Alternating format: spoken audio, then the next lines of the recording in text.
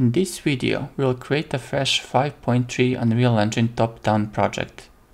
We will use Map Baker utility actor to bake the layout of our map, and we will see how Fog Manager and Character Tracker component work together to create light around the character. Lastly, we will see how any type of actor can be assigned to act as either an enemy or a beacon to the player.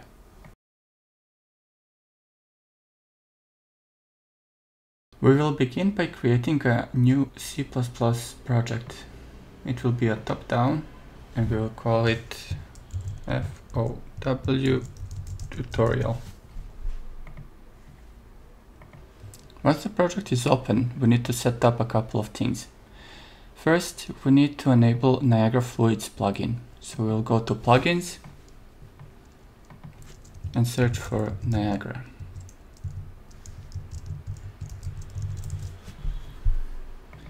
Here we will tick Niagara Fluids. Select yes. And before we restart, we will also copy our Fog of War plugin. Here we have the download. We will extract it.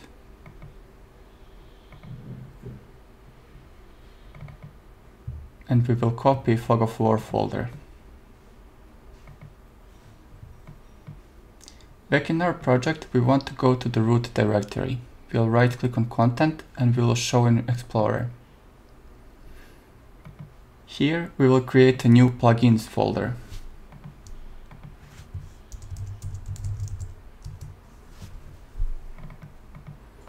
And paste our Fog of War. Now we can restart the editor.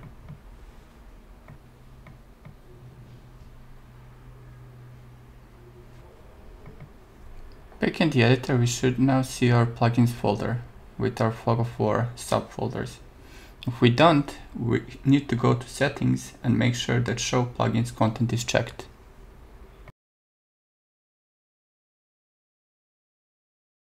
The first thing our Fog of War plugin needs is a map layout texture, which is a black and white texture describing which parts of our floor can receive light. To do this, we will go to plugins folder, open Fog of War content and go to Map Baker. Here we have BP Map Baker blueprint. We will drop it to the scene. We see in settings of Fog of War Baker that we have a couple of things to set. First, we need to make sure that our map size matches our actual world size. To check this, we will go to top perspective. We will hold middle mouse click and see that we have around 3000 centimeters for the width of the map, which matches our map size, so we have nothing to change there. We will go back to perspective, and the other thing we need to set right now is this variable is map centered. In our case, right now, we have a map which starts at the world 000 location, meaning that the bottom left corner of the map is at 0, so we do not need to check anything. However, if we start at a new level, make it a basic level, save this, and if we drop the map baker to this level, we would see that it is positioned incorrectly, because our world is actually centered, meaning that the lower left corner is at the minus something, and the center of the map is at the 0. So in this case, we would need to check, if we go to Baker, we need to check is map centered to position the camera at the center of the world location. We will go back to our top-down map,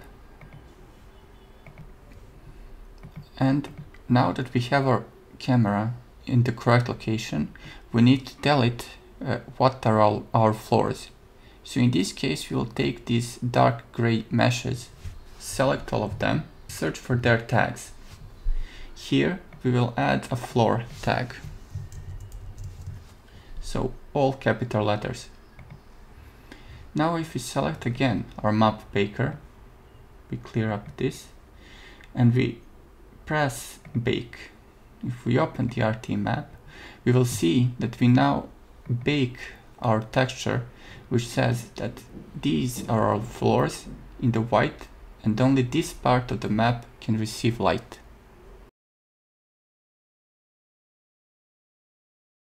Now that we have baked our map layout, let's add an object which will act as a vision occluder for the player. To do this, we will take this blue box and move it on the floor.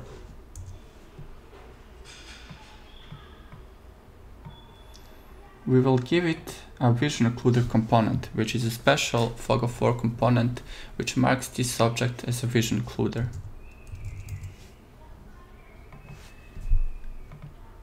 What this component does is it sets a stencil on this object to 1. So if we go to rendering, we'll see that this property, render custom depth path, is now ticked for this object, and the custom depth stencil value is set to 1. Before we do anything else, we need to enable stencil for our project. So we'll go to Edit, Project Settings, and we'll search for stencil. Here we need to make sure that enabled with stencil is checked. So not enabled on demand, but enabled with stencil. Now if we go back to our map baker and we bake again, we will see that our RT map has picked up on our box and it is in black. This part of the map will no longer receive light. Alright, now that our render target is baked, we can actually add our main component to the level. We'll go to our fog directory and look for fog manager. This sector is responsible for actually adding the fog to our level. We'll drag it to the scene and we will see that again, similar to map baker, we have some settings to set. First, again, we have is map centered. As we discussed before, we don't need to set it for this exact map. We have the map size, which is the same, and we have character visibility radius, so how much light there is around the character. The last property is floor map texture. It's not mandatory. If we do not set it, the manager will by default use the render target, and that is a bit less performant. But since we baked our textures, we can use those instead. For now, we will leave it as is, so we will not change anything here. Next, we need to tell our fog of war manager who our main character is. To do this, we will open the character blueprint and we will add the BP tracker component to it.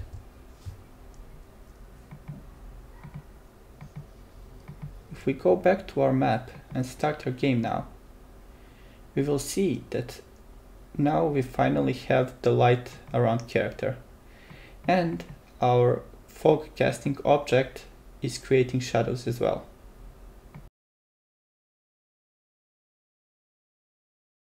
Using the magic of editing, we now have a bit more floor area. Basically what we did is copy and paste the existing floors. We still have the tags floor on them, and we went to the plugin folder, we went to content, map baker, and we baked the map again so that it includes the new areas. We did this so we can add the enemy actors and have enough room for all of them. So what we'll do next is we will add the world's most boring enemy actor, a regular cone. We'll drag a cone to the scene. Now to turn this cone into an enemy, we will give it a tag. This is not required by the fog of war manager, but it will make it easier for us to find this actor from our blueprint. Let's call it whatever. Dangerous enemy. And let's make sure we copy this tag. So now, back in our top-down character, we will take our BP tracker component, and what we want to do is call assign enemy on it.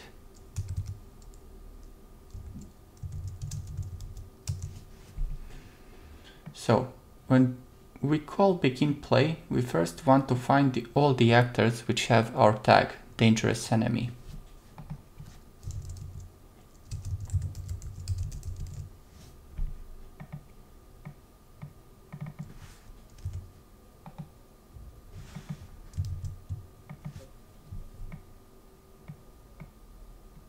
Once we have all of them, or in this case the only one, the cone, we will iterate them, and for each one we will assign the enemy.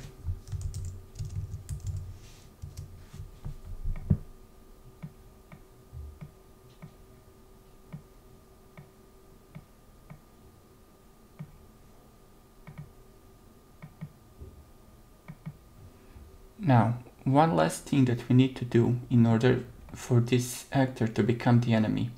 We need to make sure that it generates overlap events. So what we will do is we will search for generate overlap events and we will tick it. Now, if we start the game, this enemy should be invisible until we are close enough to see it.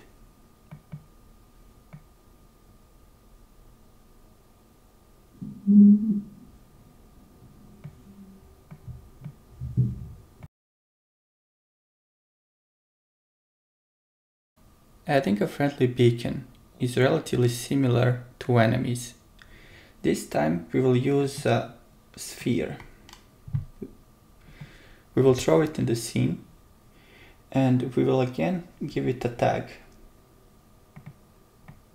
This time let's call it a friendly sphere.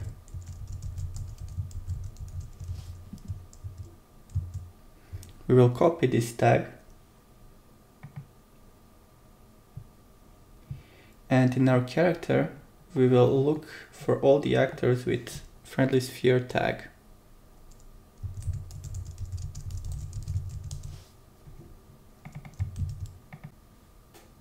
We will now continue from begin play with a sequence so that we get all the enemies and beacons.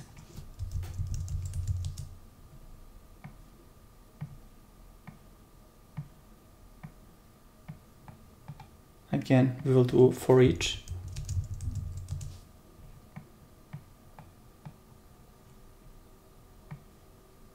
And this time we will call assign beacon.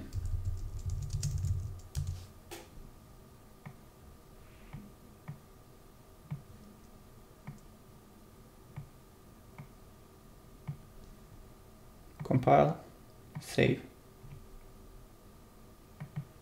One last thing that beacon needs compared to the enemy is a beacon component.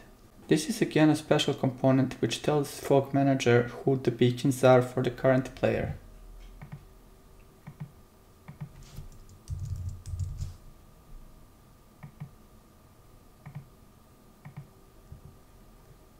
Let's start the game.